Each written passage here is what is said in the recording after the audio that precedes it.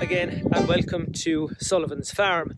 What I'm hoping to show you this afternoon is finally fitting that water truck inside in the far upside of the new shed, and trying to justify why I didn't put it in all the other places, or the 3 or 4 other options where it could have gone.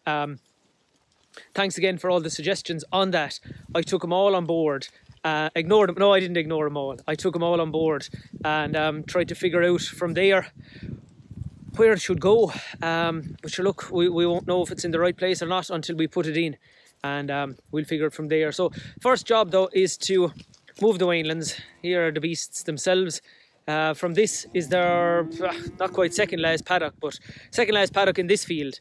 They've done a decent enough job considering the weather we've had. And we're not the types to make the beasts skin it off and kind of dog them until the thing is like a snooker table or something. And they're going into here. This is their last paddock in this field, and then they've won a couple of paddocks, 2 paddocks over beside the fodder rape, and then they're straight in on that in the next week, 10 days. So we'll move these anyway. They're happy enough with the move. They've been picking away on the straw that they were getting, and the 1 kg of cubes they were getting split over 2 feeds, just to be extra nice to make sure they all get their share of it. We castrated the 10 bull calves or bull weanlings as well there at the weekend.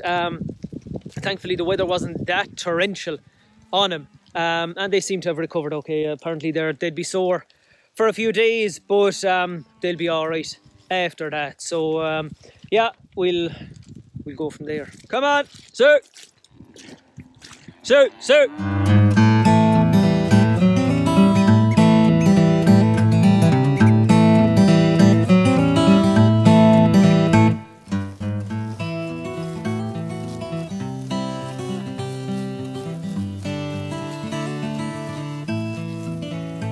These are the dyno bolts then that we're going to be banging into the wall in a minute.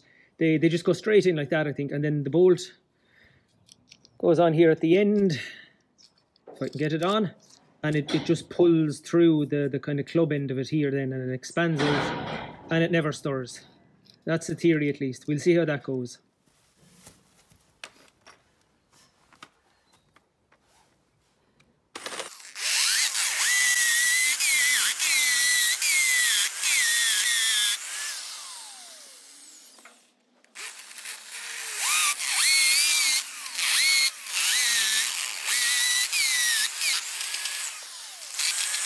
It would have been an awful lot easier to go at this job before the cattle came in. I wouldn't have to kneel in that kind of stuff then. But sure, look, I think we're getting there. There's one side, the other side.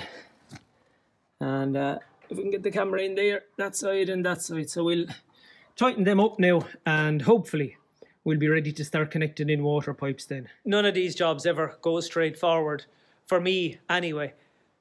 I'm after breaking a couple of dyno bolts, or just putting them in wrong, and I had to go to the farm relief there to get 2 more while I was picking up the eldest fella from school. But I think it's in place now anyway. I tried to get it as level as I could, and then I put in the spirit level just for the camera, so it kind of looks good anyway at least. So the part-timers lament, again, unfortunately now I'm not going to get a chance to finish it. I need to give them a bail, I need to do a bit of cleaning, and I still need to do other bits and pieces around there. So it's in place and all going well. I'll get the water pipe connected up tomorrow evening. Back over again to the shed for more messing with the water. We have our water pipe here, our truck here, and we're going to be bringing it around at the back to teeing down there where the truck is for the store cattle at the moment. What I did was to tee into the existing pipe that's going to this water truck here in the far down corner. Just tee in there and then run the pipe the length of the shed along by the timber there, back and over to the water truck in the corner.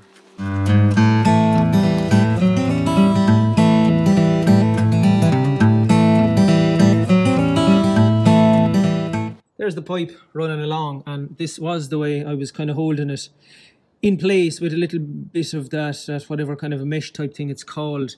And then I got a brainwave and I just started doubling it over and halved the work and saved 7 screws. So I'm on my way to being a millionaire.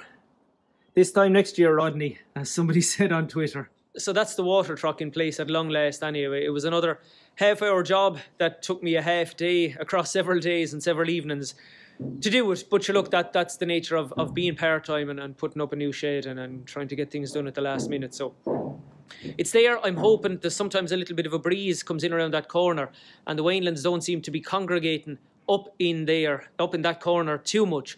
So I'm hoping they won't poop or piddle in it, or not an awful lot anyway, but we'll have to see how it goes.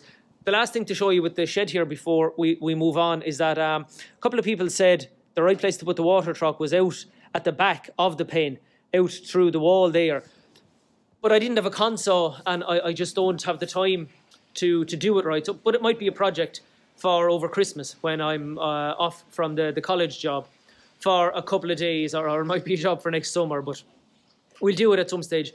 And I just want to mention that because I want to say thanks very much again for all the ideas and the comments and the suggestions as to where to put the water trucks. The last thing I'm going to show you now is the new crush gate we got fitted during the week, and it got a baptism of fire yesterday when we were cutting the horns off the store cattle. So we'll go down for a look at that.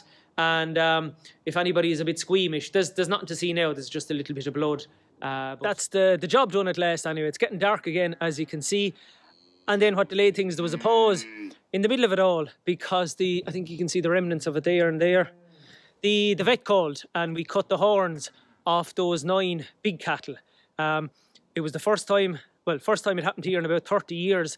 And the last time it'll ever again happen. I'll just never again let calves through the net like that. I bought them as reared calves. I thought they were too big to do at that stage, and I could only do them now. I thought this was the first opportunity, or the horns would grow back if they were done when they were younger. But the vet explained that wasn't the case. So look, you live and learn. The job is done, and we'll drive on from there. We're down at the other yard now. So there's the first thing to show you. I guess that's the old crush gate. Took it out during the week. It doesn't owe us that anyway. I have a vague recollection of another crush gate being in place, but that's at least 30, if not 35 years ago. So that one doesn't owe us much anyway. We'll go over then quickly to see the new one. That same man who put in the feed barriers came over and fitted it there during the week as well. It was getting dark and everything, but there you can kind of see it. And there's a bit of the remnants. Look away now.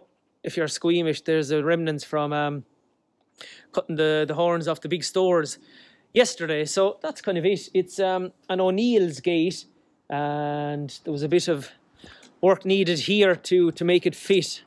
There was just the piece had to be welded on. The piers weren't straight, but sure, again, they were of a time. It wasn't their fault. They weren't straight. So that's kind of it. And there's the remnants, the collection of the horns yesterday. It was not a very pleasant job, but look, it had to be done, and it's the first time and the last time it's had to be done here.